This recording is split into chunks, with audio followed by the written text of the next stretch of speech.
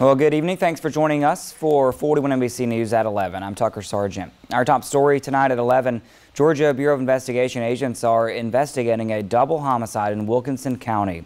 According to social media posts by the GBI, the Gordon Police Department asked for assistance Monday afternoon around 4:30 after two people were found dead in a home on Elm Street.